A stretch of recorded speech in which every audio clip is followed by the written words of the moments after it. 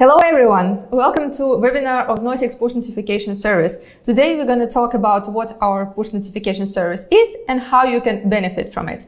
A couple of words about me, your host, before we start the webinar itself. My name is Karina and I'm head of this push notification service. A couple of organizational moments. If you have any questions, please submit them to the questions tab, and also you will get the presentation of this webinar after, so that you could always get back to the information that I'm going to provide you today.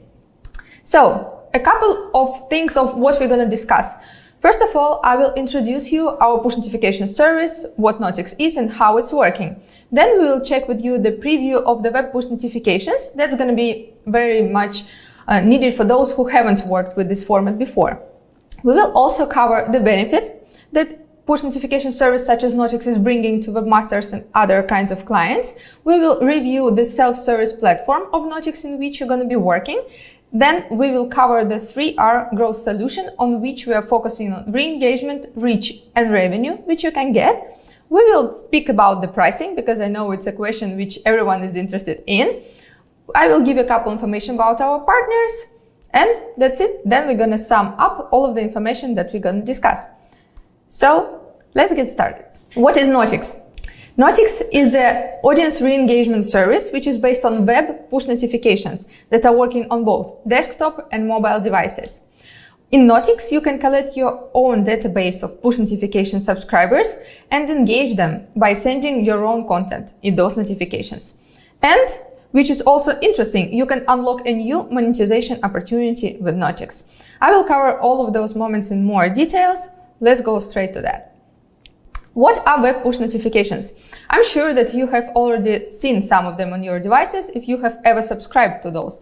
Those are working on Android, Windows, and macOS. Here on my presentation, I have a couple of examples of that. So usually a web push notification is coming with the title, with the major text, and the images that make the push notification catchy. Usually there is a small icon and a bigger image. So when sending those push notifications to your subscribers, which benefits you are actually getting? First of all, you're bringing users back to your website and you're increasing the page views because they are coming back more and more to read your content. Since they're reading your content more and more, they're also growing the loyalty to the content that you're producing. And as we know, in journalism, it's very important to make the quality content that users will really like to read. Since users are returning back, and I'm sure that some of you are already running some monetization tools such as AdSense, as there are more views, you're also consequently getting more revenues from those banner ads that you might have on your website. And you can also use push notifications as a tool of communication with your audience by notifying them by recent news that you have on a website or different promotions that you have. For example, if you're running the e-commerce website, all of these can be done by web push notifications in Notix. Let's go straight to the platform in which our clients are working, where you will be working, and I'm sure that you would really like it. So the best thing to show the platform is actually going right in there. So I will jump from my presentation right now to screencasting of the platform. Once you log in, you will find yourself on the statistics page. So here you will have all of the information about the users who are subscribing to notifications, unsubscribing, and the data about the delivered notifications, impressions, and clicks that users make on those notifications. But in order to get started, the very first thing that you need to do is to add your source. Basically, if you're the website owner, here we're speaking of the domain name. So you click on the add source and add your domain. For example, let it be webinar domain, webinardomain.com. Here, it's not obligatory to put right the domain that you have. You can have some conventional name here. This is all for your convenience. Then you click on the add source and you can create the tag. And this is the most important part here, because here we go to the integration stage. Here now platform, you can download the service worker file, which is required for the integration, and make all of the setups for the tag itself. Here you can regulate the different types of prompts. The prompt is the modal window, which is showing up for the user when he comes to your website and when the browser is suggesting him to subscribe or not to subscribe to notifications. And here in the platform, you can regulate how this is going to look. There are different types of prompts. You can also regulate the text, which is going to come up for the website. for the website visitors. You can also regulate the delay before this notification comes up. For example, if you do not want to show the notification pop up right after users getting back to the website, for example, you can just put the 10 seconds delay and it is done in the platform like that. When you're done with the configuration of your tag, just copy it and integrate it to your website. And our support team, here you can find the live chat, can always help you with the integration if you have any questions on the go. Then, as soon as you're done with the integration, you start collecting your subscribers, and the most exciting part is starting, because you start to engage them. Here's how the page of the message creation looks. Here you can select the source.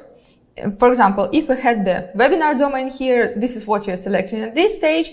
And I would like to show you the feature of the fast push creation, because we know that usually push notification services are run by the journalist teams that don't have much time to regulate the push notifications. This is why we have automated those tools in our platform to make it the most convenient as possible. Let me show you this on the example of our blog. By the way, on our website, we have the blog with the case studies and all of the interesting information about the push notifications that you can find really relevant. So if you want to use the feature of the fast push creation, you just type the target URL in here. You click on the line, put the content from the target URL, and voila, it's done. Our system is automatically fetching the materials for future push notification. And here you can check the preview, how your push notification gonna look on Android, Windows, and macOS. But of course, if you want to make all of this manually to select your own creatives for the push notification, your own text, you're totally free to do that. By default, the notification gonna fly out to all of the subscribers that you have. But if you want to narrow this group of recipients down, we have a lot of targeting options, such as countries, also cities, platforms, operation systems, devices, browsers, browser languages, and audiences. We will cover the thing about the audiences in a bit more details. And about the sending settings. You shouldn't send the notification right away if you're not ready yet. So firstly, you can save it as a draft, or you can make a delayed sending and schedule it, for example, in an hour or for some particular hour when it's relevant for your users to receive that notification. So all of this is done on this page. Let's create some push notifications together. Once the notification is sent, we are going back to the statistics page and check the engagement which we have. Here I mean the amount of delivered notifications, impressions. Those are the notifications that have actually been seen by the users on their devices, the clicks, and the CTR metrics. Here is the tab of monetization. We will cover this in more details a bit later, but speaking of that in a couple of words right now, of course, you will have all of the data about your earning right in the dashboard, and you can also monitor this. Some other tabs in our dashboard include the list of the subscribers, where you can group them manually into different audiences.